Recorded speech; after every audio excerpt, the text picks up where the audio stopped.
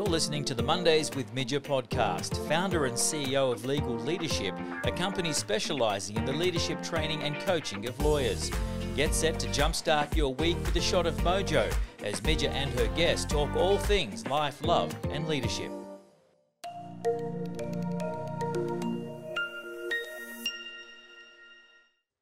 Hey, it's Monday and I'm Midja and welcome to the podcast all about life, love and leadership.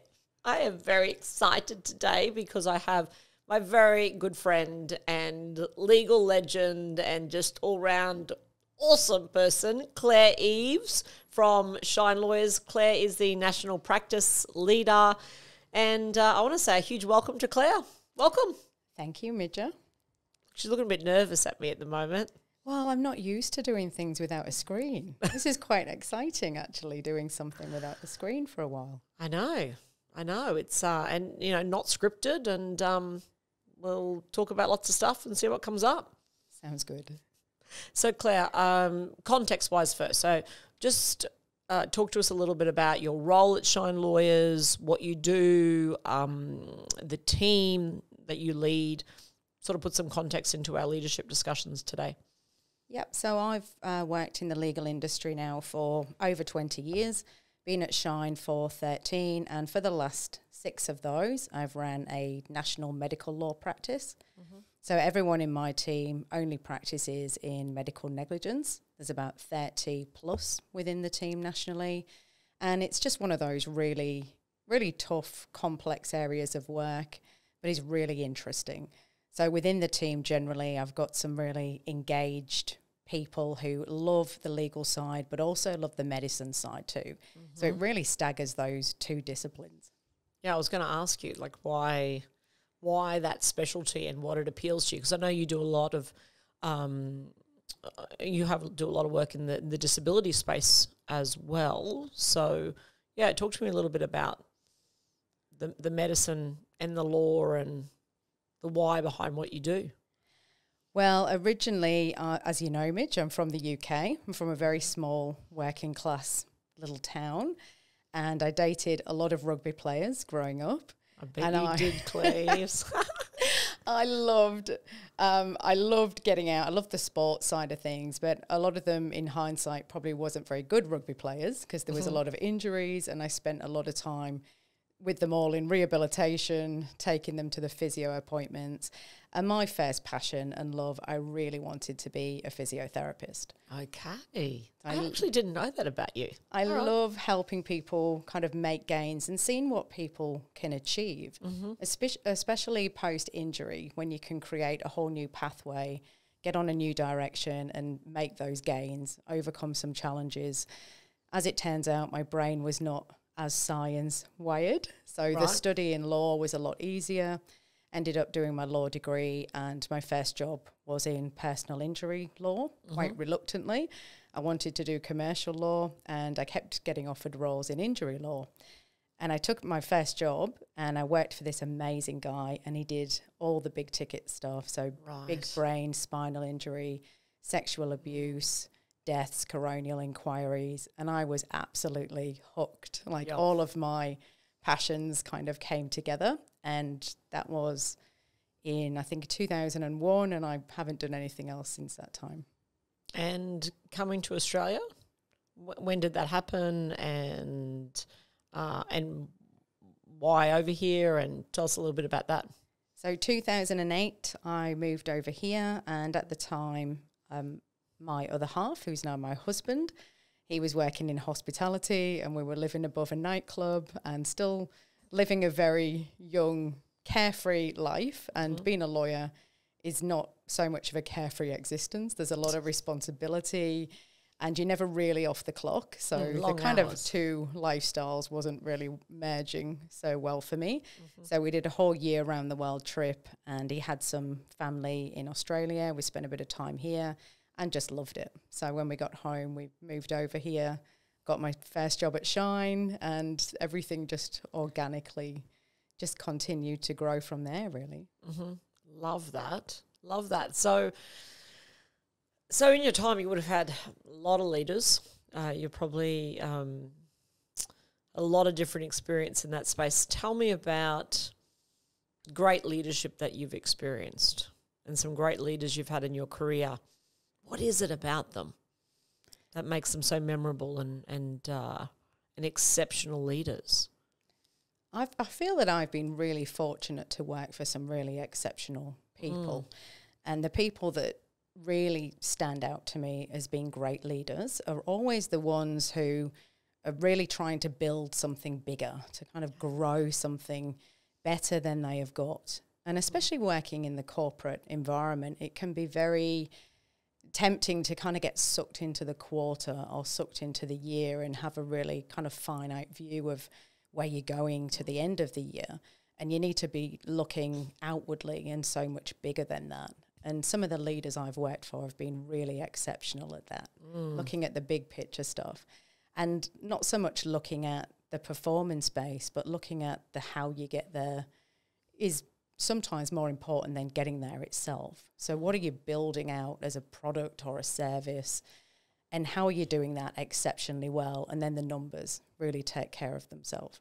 Right, yeah, because of course, you know, in the legal profession and accountancy and other professional services, when, you know, we're time recording and we're billing and there's a lot of measurables and 6-minute units and all of that, you can get bogged down in that and fail to see that bigger picture. So it sounds as though for you, if you've had a leader that's been able to give you that more broader visionary kind of outlook, that's motivated you.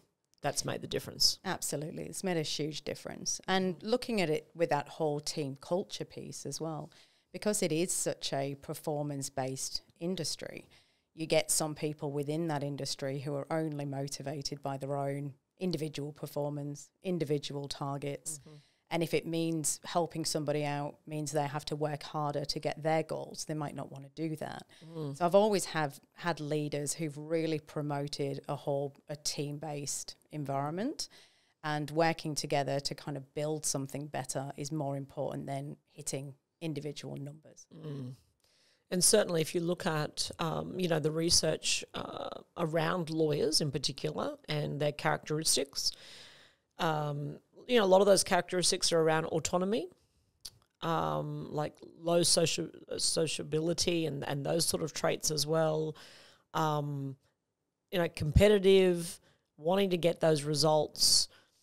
And so stepping from those sort of characteristics to then now we want to lead a team where it's not then about your individual result, but around the team's results, around our results, around collaboration. That can be tough. It's a different skill set. It's a different view of how we work and how we add value. It's a very different skill set. And that's one of the things that I really struggled with initially, was just really appreciating how different individuals work, what motivates people, and making sure we have got a kind of diverse team that's a lot of collaboration, but really celebrating and appreciating those differences. And not everybody works like me. And that's good. That's a good thing. You know, we need people who are high performance, overachievers. You need the slow and steady performers. You need the people who just want to get the work done. You need the people who want to innovate and have the big ideas. So making up a team when you've got all of these diverse characters is super important. But as a leader, you have to remember you have to manage all of them differently. And when you haven't managed people before, you come in with an approach of, what do you need to do to motivate people? And you might have a bit of a one-size-fits-all approach until you realise that's not actually working very well. Which is usually your size. It's usually what motivates you. And then, yeah, if you've done the right thing and you haven't hired mini-me's, then you can't apply the same motivators to the people in your team. I could never understand that. I had trouble with some people that I was leading, particularly some lawyers. Why aren't they doing this? Why don't they see things my way? What's wrong with them? That's exactly what I would think to myself. So what's wrong with these people? Oh, it's actually me and I need to adapt. Yeah, that's a big one. It is a big one. It is definitely a big one. And trying to tackle someone's state of mind as opposed to what they're doing, because trying to get somebody to work harder or work a little bit more like you or work differently is just never going to be effective. We need people to buy into something, to want to be part of something, to be motivated, to contribute to all of that. And that takes a really different approach. Do you think there's something particularly different around leading lawyers or leading that level of professionals? Do you see that there's some different challenges around that, as opposed to maybe, you know, other leadership roles in other industries or other businesses?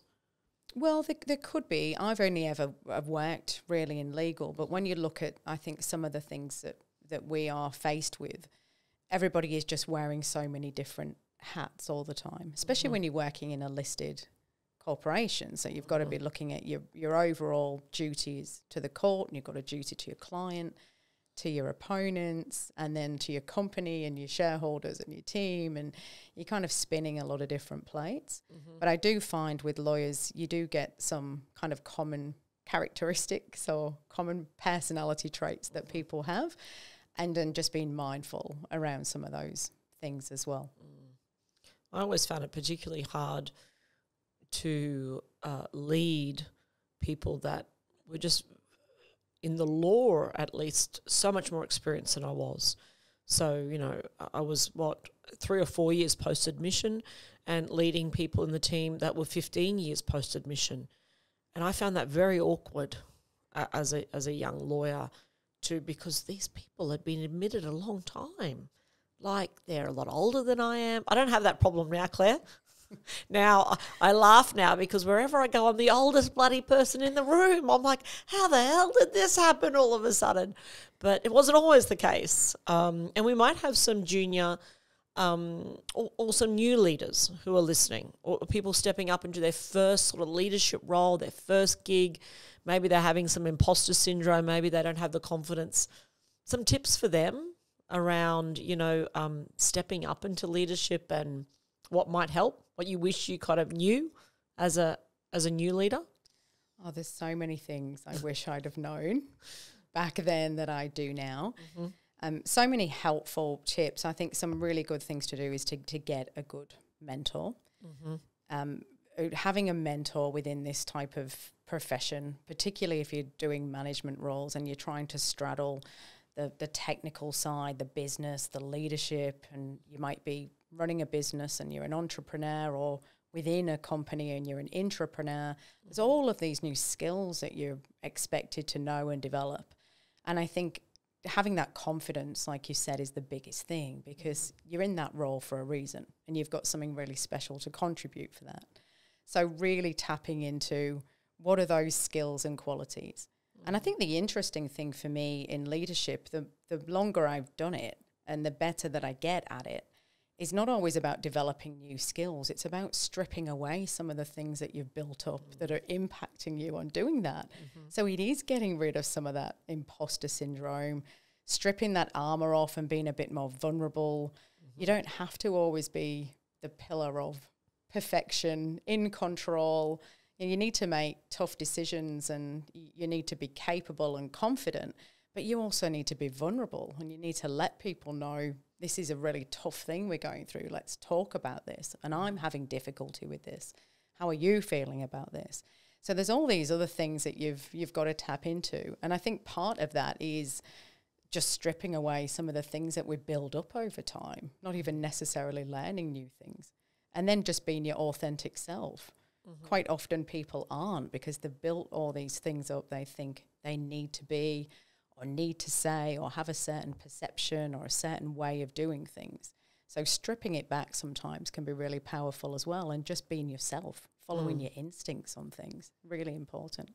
Yeah, I love that. And I was talking to a partner the other day, and she had like a personal mission for herself in partnership, big law, that she wanted to show people that there was a different way of being a partner, and that there are different styles and different approaches to leadership and partnership within the law. And because so many of the partners, same, they're all kind of the same sort of mold, same sort of model. And she's like, I want to give people a different way of leading. And I loved that as just a personal kind of mission statement for herself, stepping into a role. And of course, we can think the exact opposite. We can think that we need to, put the walls up and keep the armor on and behave in a certain way. But of course, that doesn't make us very relatable as leaders. It doesn't create a safe environment as a leader where your team can just be open and honest and you can all collaborate and talk about things. If there's an element of mistrust or perceived judgment in the room, you're just not going to have that safe zone in your teams. Absolutely. So what do you think new people stepping, like our young professionals stepping up into the law or other industries, what are they looking for in a workplace, in a team, in a leader? What do you think they want? Because you would be hiring people, you would be talking to this next generation of team members, and maybe you're hearing different things, but some of the things you're hearing that they want from a job, from a team. I think what people are looking for now is to be in an organisation that is doing something a little bit bigger, where they can work within a team for someone who is helping pull them up and teach them different skills. So long gone are the days where people just come in as a lawyer and develop your legal skills. People are realising it's all about working smarter, not harder. It's about relationships and it's about opportunities. It's not just about coming in and doing the work. So I think that's really what people are looking for. And the next generation seem to be very much looking for an element of flexibility. So we're starting to lose this traditional 9-to-5 model. People want to know, what are your work from home policies? What are your policies around this? What's expected of me around business development and social media? That's not anything I would have ever thought of being a lawyer. It's you come in, you can do, if you do the work, you're a good technical lawyer. That ticked a lot of the boxes, but things are changing.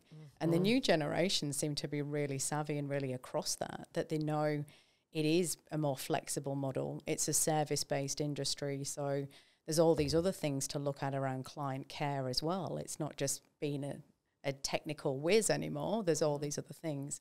And I think that's what's really fascinated me about interviews, the questions you get around those types of things and support for learning and development, and particularly the flexibility piece is just something that we're not used to. What do you think are some of the challenges around that leaders and law firms kind of face now?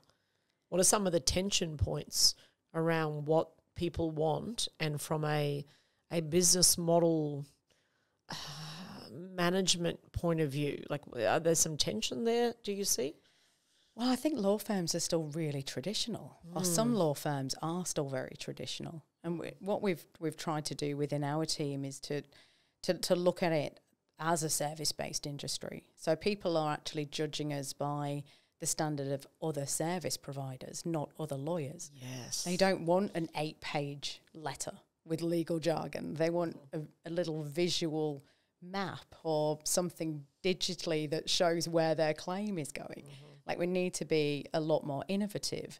So I think some of the challenges are that we've got a new generation of people who are really savvy around a lot of those things, but we've still got some really traditional law firms with traditional resources and bricks and mortar. So people are going, well, we've got this office that fits 40 people. Why would we want you working from home? We've got an office that's half full.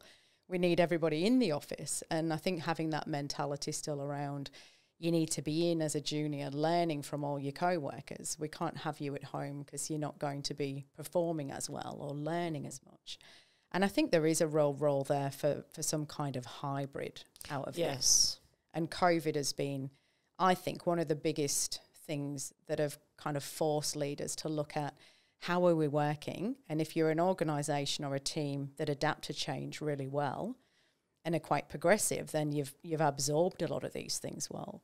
But the ones that haven't are still going, we just need it to get back to normal. And there is not going to be a normal. We're in the new normal now. Yes.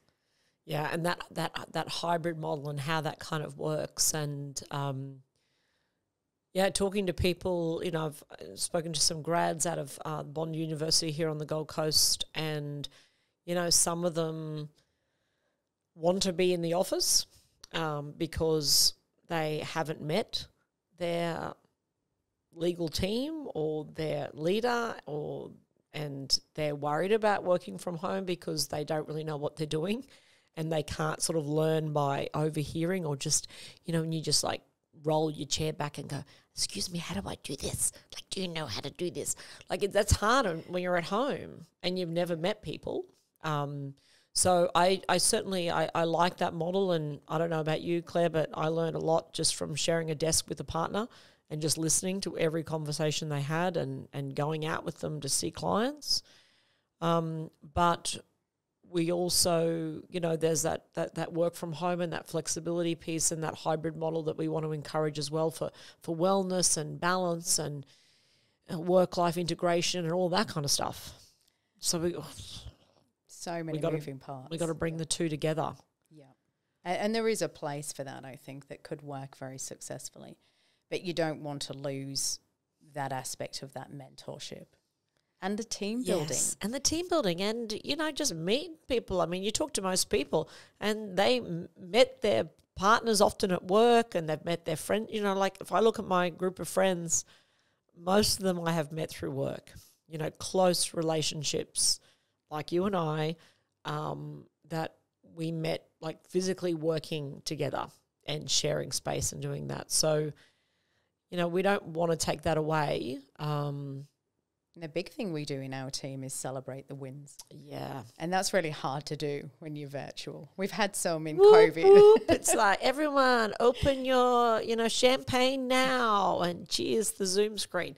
Yeah, I mean, it's been fine, but there's something about actually cheering and clinking glasses and doing that's important. And just the conversations that happen, that tend not to happen when it's a formal sort of Zoom or Teams meeting.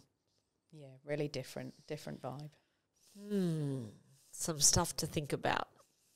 Yeah, love that. Love all of that. So on the podcast, we have a segment called Leader Shit.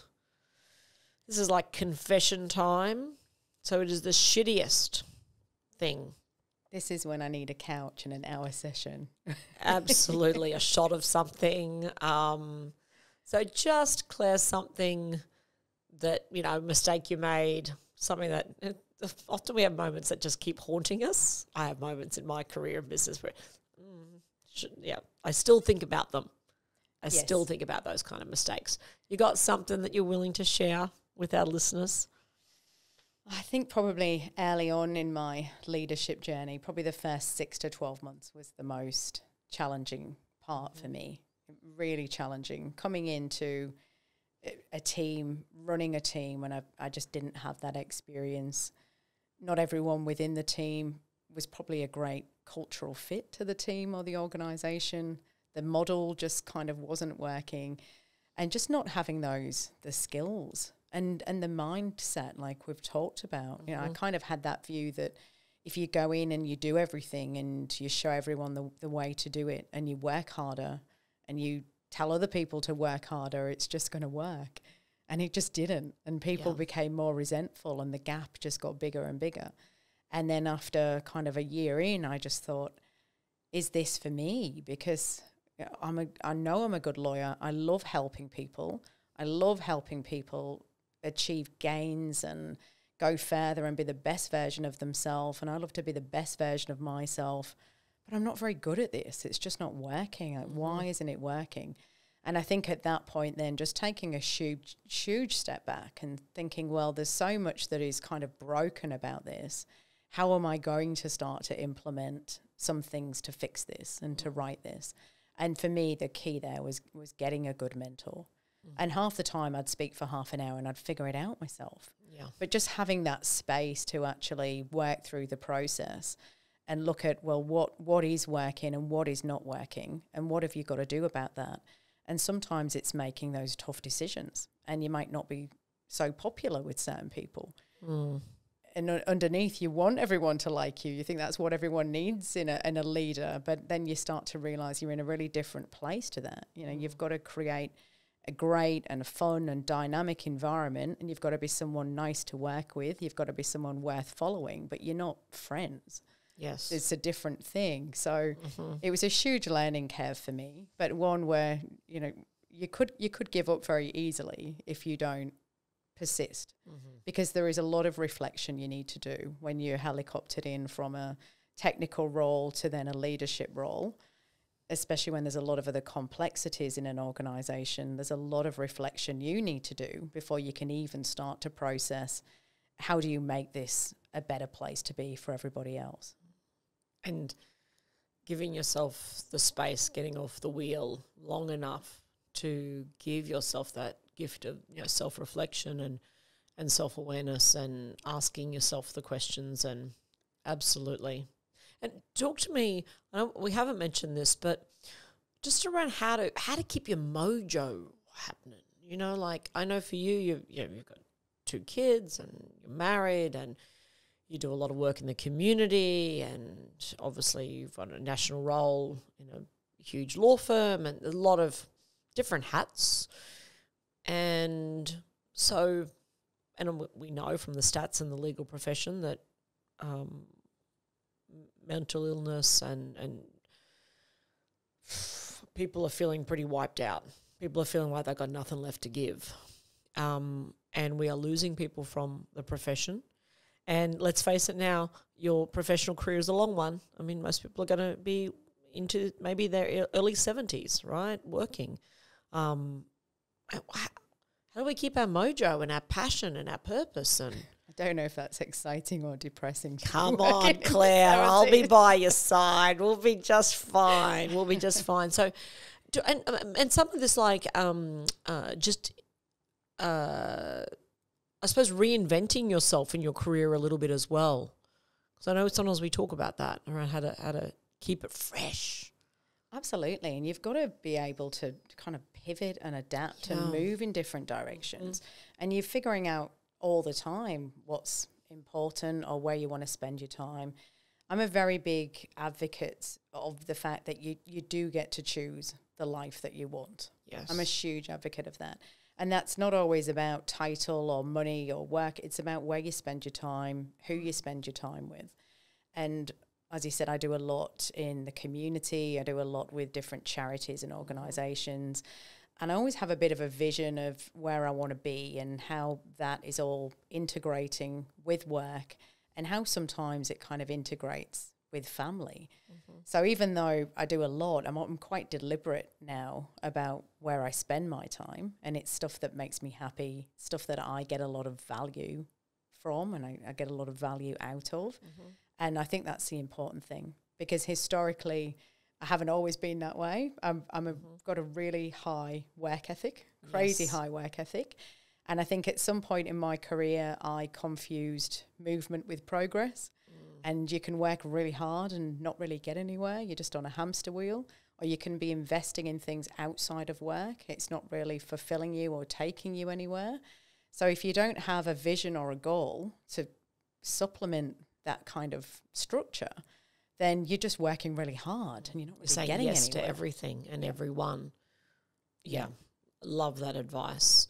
So I know you do some with like the surf lifesaving here, but your kids are involved in that as well. And so it's a family time, but it's also a community time. So is that what, you know, like that connection piece for you around everything that you do has some sort of connection and purpose, and it's conscious, it's deliberate. It's really where you spend conscious. Your time. Yeah. And through the Nippers, we've got amazing people who run the Albatross Nippers, which is for high needs children, and that's once a month. And just even kind of explaining to my kids around how we need to do a little bit more, because not everyone has the same opportunities we do.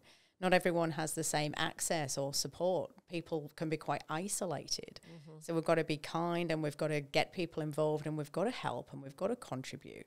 And we don't single people out and treat them differently or specially, but we need to be conscious of that, and we need to make changes and adaptations and be a little bit more inclusive and a little bit more open. So things like that is hugely important for me, because it spills so much into my work and some of the work that I do with charities. And that's where it's going to be. It's just educating this next generation of people.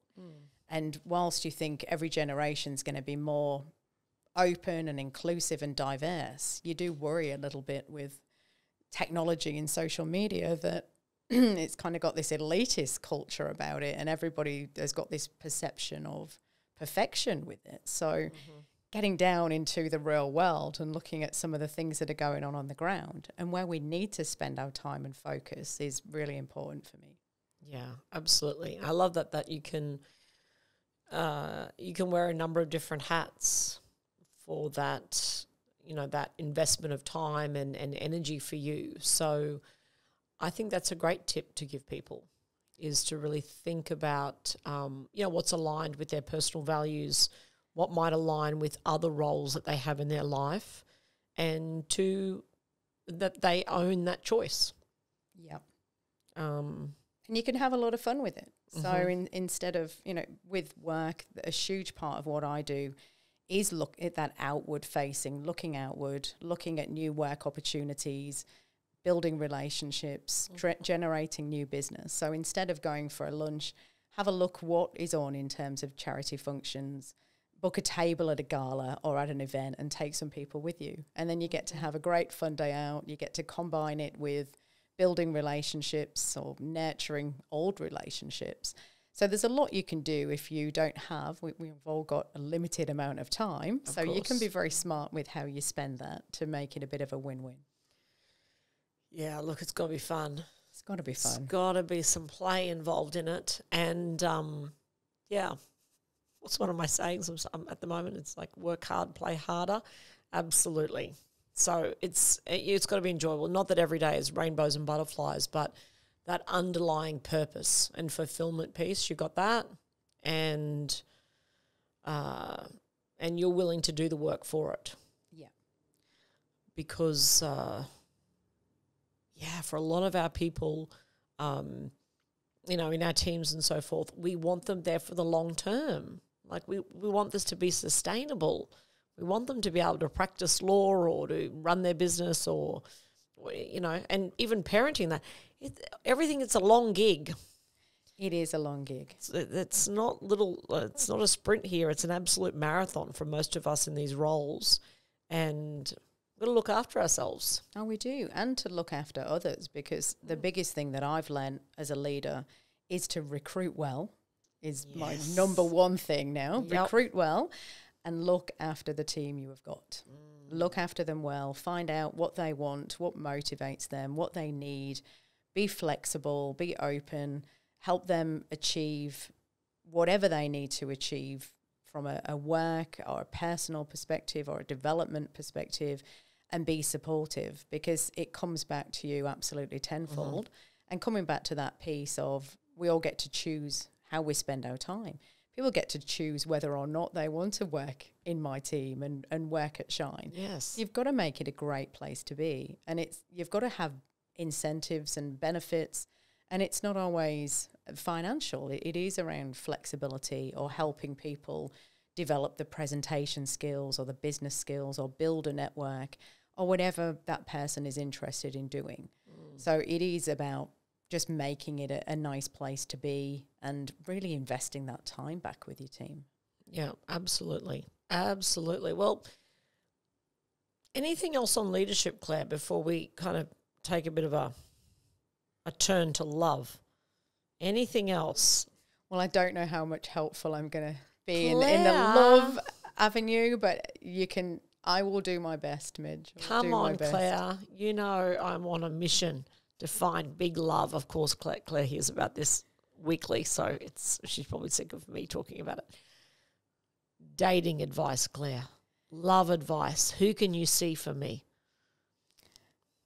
Oh, somebody who hasn't dated for 22 years, my advice is going to be a little bit rusty. But I think, Midge, if I was newly on the market, I would probably approach it like everything else I do, with a high level of structure, You'd have a organisation. I would be very, very organised with how I'm approaching it. And if you think about like what I've done with my kind of intake model at Shine, medical negligence is a really, really speculative work type.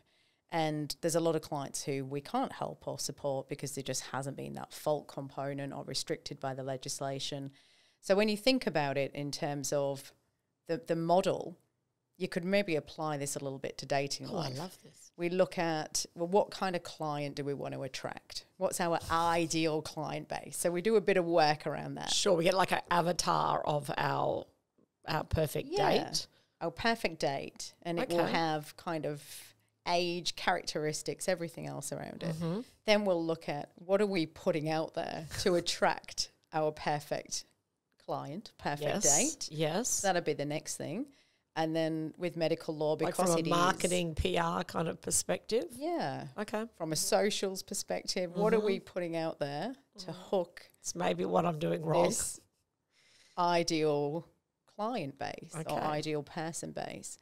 And then with medical law, because it's speculative, it is a volume game. It's about numbers. And quality. Claire, I have to, you know this. If it's a numbers game, if it's a bloody numbers game, I should be winning. I should be winning. But yes, I think maybe it's the it's that first step. It's positioning the business. Yeah. Positioning the business. Maybe some more work on that. Well, positioning, because if you're getting the numbers but you're not getting the quality, then we're putting something out there that's just not getting the benefit. That's making sense. I think that definitely deserves a lunch and a bottle of wine to really go deep on that, Claire. I think it does. After the podcast. And when we get our ideal client in, we then look at how we best service that client. But I'm not sure that would be appropriate to try and build into this model. But we can see where lunch takes us. Absolutely, absolutely. I love that advice because I'm thinking about collating all this advice into some book at some stage later on. Well, I think you need to. Like, there's just so many top dating tips that you could put out there from your experience. But I feel, you know what, Claire, I can't write this book until I find the big love. I feel like there's no ending to the book. You know, like I've got to go through the journey. Story. Yes, because I've got to then have the success story. I've got to go through all the crap and lessons learned, and then ta-da, she found big love. So I'm just waiting. Following her own formula. That's right. So, yeah, we'll work on that. That's another project. We'll put that in the other project box. I like that. Claire, it's been an absolute delight to have you on the podcast. I love you very much. You know that. Oh, I love you too. And thank you for having me in person, away from Teams and Zoom. And to let me loose for the afternoon. In the studio right now. Of course, we have our little woo-woo from the universe, a message the universe is giving you for the week ahead. I have Trust Your Crazy Ideas cards, or I have Dream. Which one do we want, Claire? Well, given... if you haven't got a dream, you've got nothing. Let's go with Dream. Let's go with Dream. Okay. You get to pick one out, Claire. Whatever one feels like, it's calling to you. Okay, there's one. Open that up and tell us the message for you this week. Hopefully it's a goodie. Fingers crossed. Go as far as you can see. When you get there, you'll be able to see further. What do you think about that, Claire? I'm not thinking big enough, Midge. That's what I'm thinking. Yeah. Look, you can only see this far. That's where I thought the end was, but it's not. You've got to see more. further. There's more. There's more. Love that. Claire, how can people connect with you, get in touch with you? Tell me all of that stuff. I'm pretty easy to find via Shine or on LinkedIn. So if anybody needs medical law services or would just like me to come and do some CPD stuff, they can find me through LinkedIn. Perfect. Thank you so much, Claire. Thank you, everyone, for listening today. I hope you have a fantastic week ahead. Go out there, share your magic. I'm Midja, and thank God it's Monday. We trust you enjoyed this episode of the Mondays with Midja podcast. Host Midja Fisher is a leadership expert, keynote speaker, coach and facilitator. To find out more about Midja, visit midja.com.au or follow her on Instagram at Midja Fisher. And make sure you subscribe, share and leave a review.